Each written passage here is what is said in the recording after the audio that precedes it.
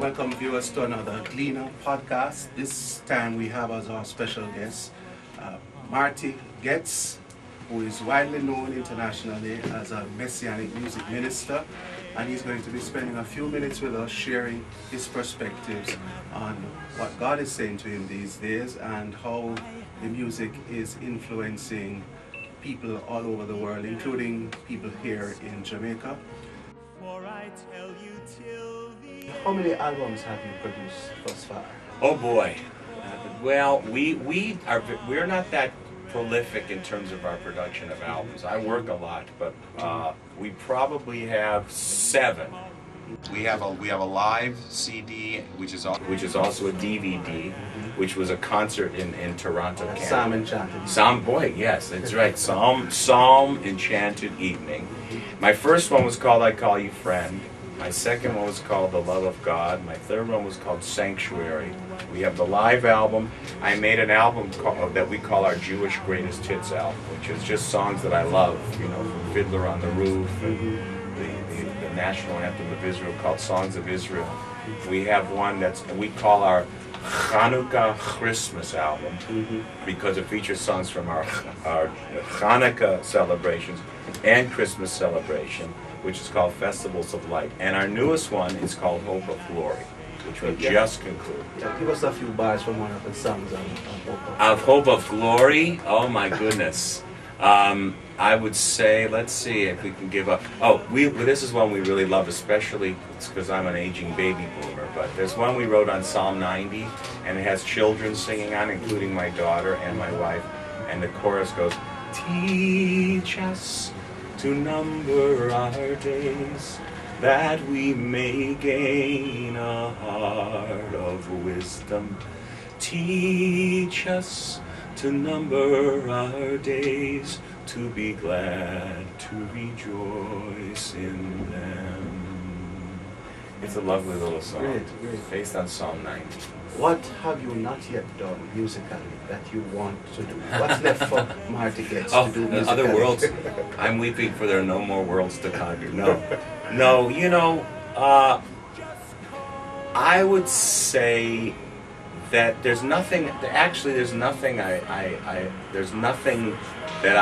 I have as a dream to do.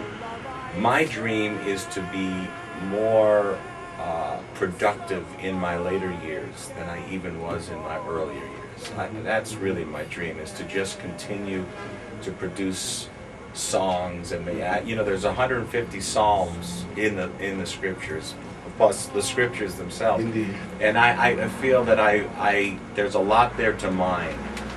So in terms of what happens with that music, I'd like to see it, disseminated in the body even more than that. Well, being in Jamaica, let me give you one to-do thing on your musical journey. You have to put some Messianic music to reggae. I know. I was thinking about it. And then we can really call it Jamaican music. Indeed. That's a nice name for the album. Yeah, that is. I know. You know what? We've heard some great reggae style. I have got to work on my reggae. It's not quite there. Okay, great.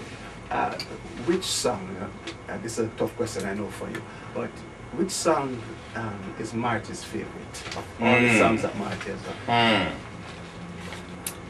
Well, it's an older song, but the song that really I sing, that every time I sing it, I really resonate deeply with, is a song called More Than the Watchman.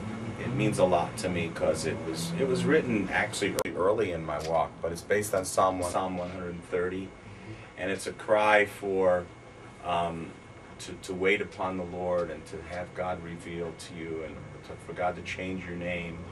And it was written at a rough time in my walk where I was really questioning things, and it has become, for us, we did it on a TV show years ago called Nightlight that was produced by a friend of ours, and it was a wonderful little scene where I played a janitor singing the song in a recording studio, and it was being listened to by a punk rocker who it turns his heart towards the Lord. And so it has a lot of memories for me, but also we just love the melody, and it was just one of those songs that just lives with me really deeply. having left the secular music world to sing songs about Jesus, don't you look back sometimes and say, did I do the right thing? I could have been earning so much more money if I was in secular music, and here am I in Messianic music. And well, you know, I have a Jewish mother, and Jewish mothers, well, I often joke that they like to be able to say to all their friends, my son the doctor, or my son the lawyer. You know? She has to say, my son the gospel singer. So to this day, she is asking me, why don't you do secular music? You know, all the time, every time I call her on the phone, she says, you should be doing secular. Neil Diamond.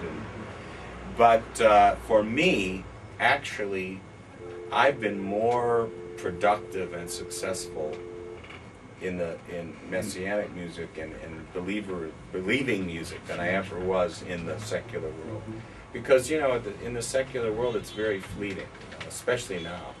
You know, it's like everybody's, your shelf life is about 1.5 years.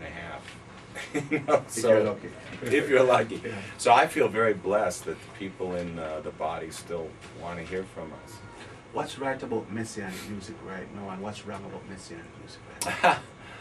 Well, you know, a lot of us that are kind of my age and from America, we came through, our grandparents were Polish and Russian, and so we have this European, this kind of like Eastern European mindset. You know, we learned how to sing in synagogue. That's where I learned how to sing.